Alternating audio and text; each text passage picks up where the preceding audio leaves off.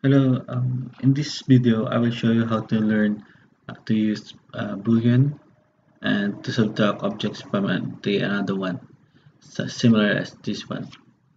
So basically I will use a box and subtract it to a different shape. First we need to go to the command panel. So we'll just create a box, this one. So click and drag, and then a different object that will be subtracted to the object. So I will choose a cylinder. So I will just click and drag and give some height. So what I'm going to do is I'm going to put them together. So I will try to rotate this one on this side. So now I'm going to um, add this to the object. This here.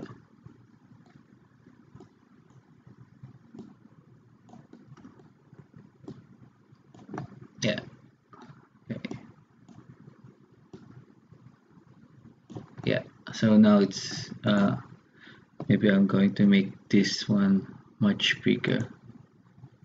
So I'm going to the modify and then give some height and length as well. So you can see the difference.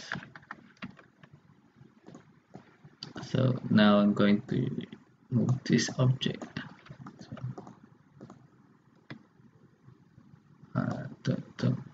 Yes, and then this one on the other side. Now you can see, and this one maybe I need to make it like smaller so you can see the difference. So now using boolean, we need to go to change the box to command panel using compound objects. So this box we can choose the boolean, and from this we can select the subtract under the operand parameters, so we can see the changes in compound objects. So we just subtract this object from this object. So selecting both and then adding the operands, which object are we going to subtract it. So you can see, as you can see, it was subtracted from the original box. So we will try the other object. So again, we will need to create another object using box. So we're going back to standard primitives. So creating a box again,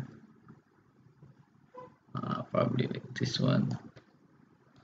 Then give some height, and then I'm going to use another object such as memory sphere. So what I'm going to do is I'm going to put them together again.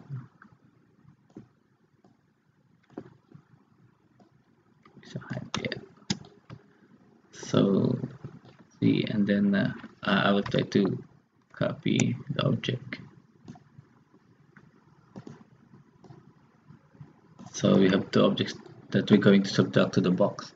So again, we need to select the box and change the command panel to compound object using boolean, and then using the parameters we're going to subtract the both objects from these two,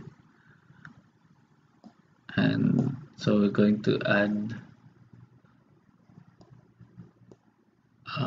operands, so objects that we're going to subtract, so this one and this one. So that's how you use boolean subtraction. Thank you.